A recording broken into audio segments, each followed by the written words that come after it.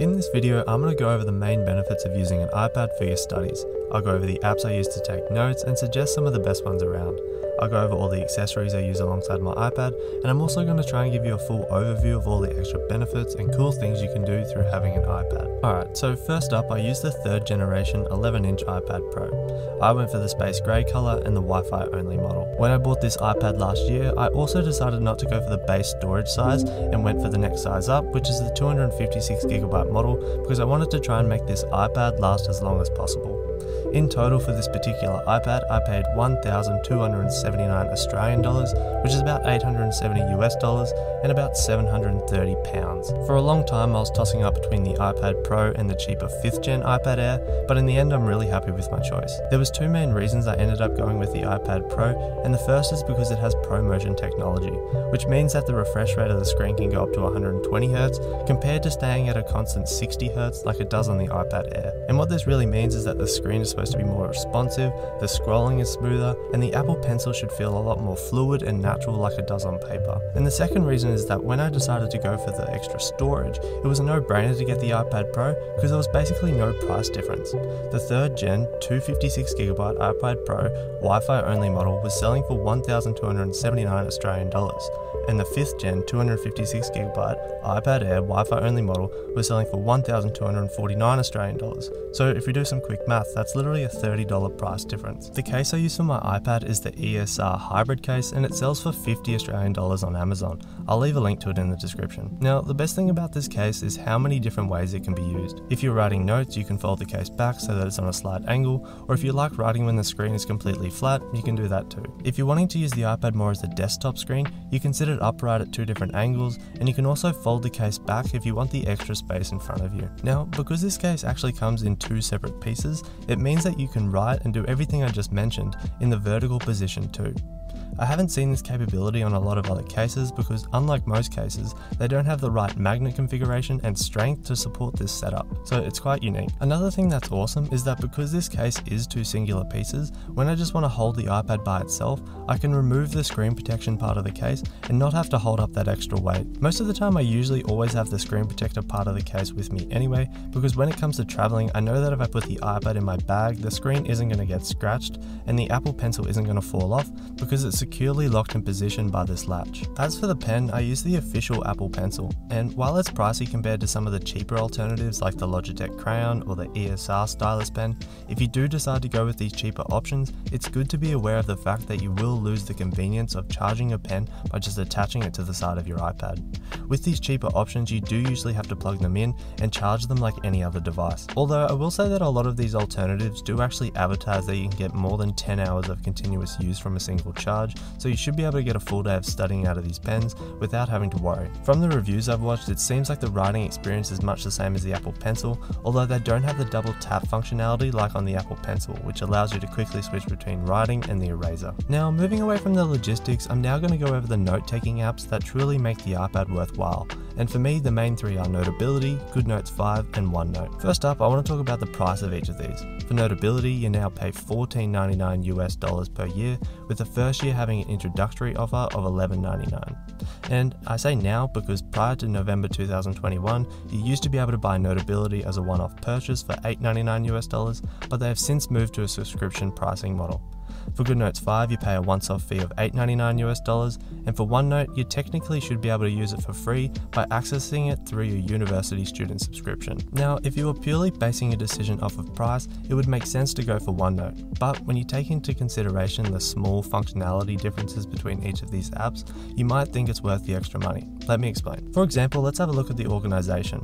In OneNote, you have notebooks, and inside of notebooks you have sections, and inside of sections you have pages. This layout is very systematic and makes things easy to organize. On the other hand, in GoodNotes 5, it's basically like having a normal notebook for each one of your classes.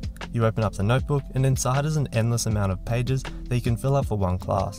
This might be okay for some people who like to have everything together in one file, but if you like to separate things out, then this isn't going to be for you. And then for Notability, it's very similar to OneNote. Notability has dividers, and inside of dividers you usually put your subjects, and inside of your subject you have your notes. Okay, and another difference between these 3 apps is your options for saving your notes.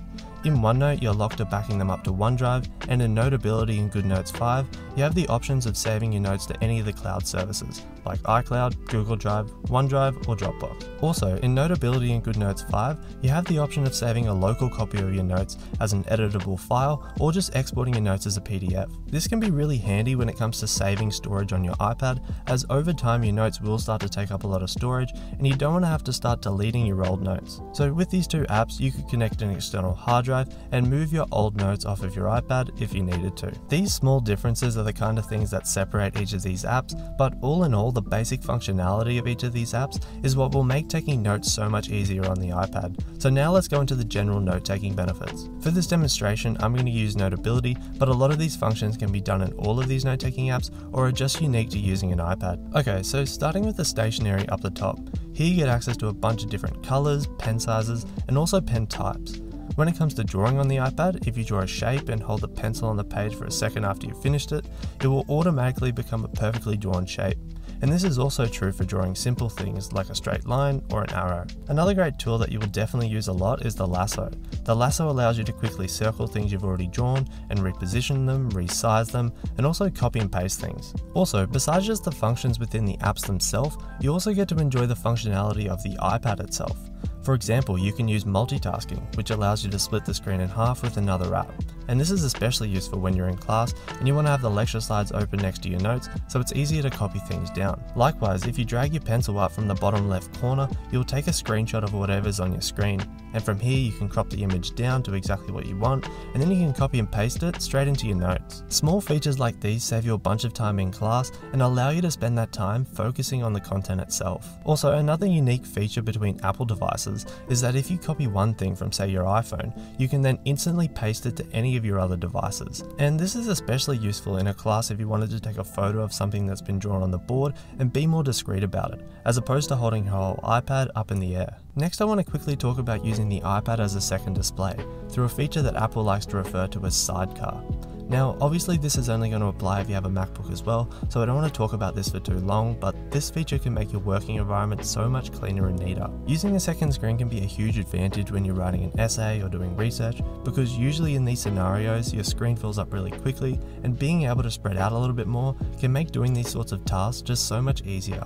Lastly, I want to touch on some of the considerations you should make when deciding if an iPad is for you, and the first one is the price. Obviously an iPad and all the accessories that come along with it do add up, and if you're thinking about getting one and price is a big factor in your decision, I would encourage you to have a think about the diminishing returns that come with the more expensive iPads. For example, if you decided to buy the cheapest iPad, which is the 9th gen iPad, you will still get about 80% of all the possible features you can get with an iPad.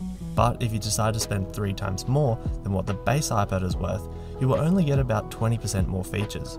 And in reality, there are not many professionals, let alone students, that need or even get close to using all the extra features that come in that last 20%. So do have a good think about if you really need all these extra features that come along with the more expensive iPads, and try and buy for your needs rather than just what's the latest and the greatest. Another consideration I want to mention is eye health. Using an iPad instead of a physical book will add up to a lot of screen time, and if you are someone who gets sore eyes from looking at screens, then that is something I would definitely consider. I will say that having used both iPads that have 60Hz and 120Hz screens, that upgrading to a higher resolution screen like the iPad Pro can definitely help with this. In the past, and occasionally still now, I do use these blue light glasses which are supposed to protect your eyes when spending a lot of time looking at a screen, and I definitely think that these glasses do make a difference, but a higher resolution screen helps more in my opinion. Alright, so there you have it. That was some of my thoughts for those of you who are looking to get an iPad in 2023. And if you like this video and you're still undecided about which device you should get for university, you should check out this video I made here where I talk about the things you should consider when choosing between an Apple iPad and a Microsoft Surface Pro. And if you want to find out why I think all students, and in particular engineering students, should be taking digital notes, then you should check out this other video I made here. Okay, that's it guys. Thank you so much for watching, and I'll see you in the next video. Bye bye.